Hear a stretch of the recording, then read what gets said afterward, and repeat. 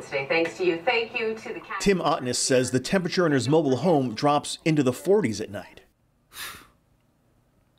You just have to think about a lot of things, keep your mind off of it, and watch television. This tiny space heater is all Tim has to warm his home. His furnace is broken and he doesn't have the money to repair it. A general contractor of 40 years, Tim would fix it himself, but he can't. At 72, Tim is disabled with a bad hip and uses a wheelchair.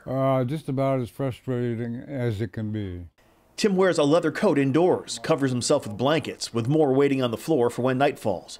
A blanket covers the sliding glass door, keeping as much cold out as possible. It gets pretty cold at night, so I just pile the blankets on.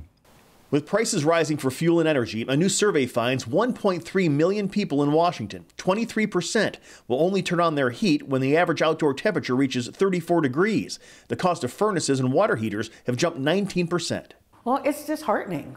Homage Senior Services helps people fix and replace those appliances. They took care of 45 seniors last year. This year, there's a waiting list, and rising prices have them looking at a $40,000 shortfall, meaning some will likely have to be left out in the cold. If we don't have the funding, we don't take them off the list. We just put them on a waiting list and hope that we can serve them when funding comes through the next year. But there are some folks that have been waiting a long time for heat.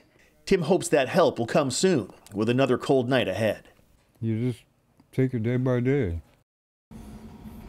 The Biden administration just gave the state of Washington $75 million to help lower energy costs and help low-income families pay their heat bills this winter. For more information, text the word HEAT to 206-448-4545 and we will send you a link.